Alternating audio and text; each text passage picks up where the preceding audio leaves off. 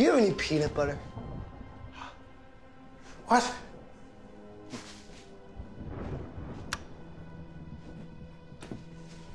Peanut butter. Smooth for preference. Guards. Help! Help! Oh, hi, boss. How about a bottle of beer?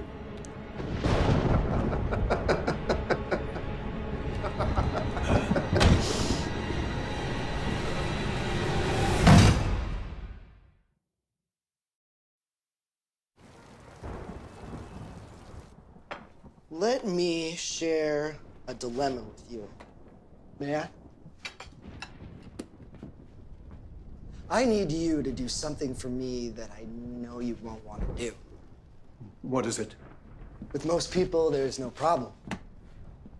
I find their weak spots and use violence or blackmail to persuade them. But you are a man of monkish virtue.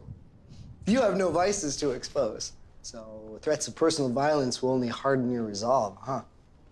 No, that... Come, sir, don't be modest. You are a rare animal. But that does lead us to this sad pickle. Since I can't persuade you to do as I ask, the only rational option is to kill you and negotiate with whomever replaces you as commissioner. Now, Chief? One moment, Victor.